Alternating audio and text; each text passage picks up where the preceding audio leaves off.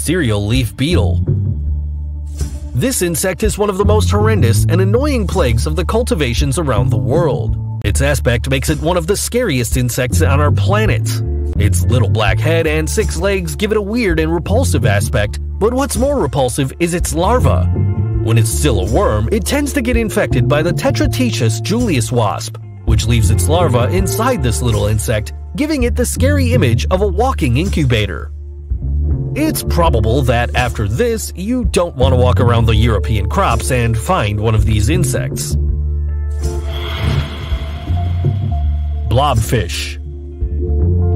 This fish won't only make you feel sick as you've never been sick before, but it will also cause you nightmares from another dimension.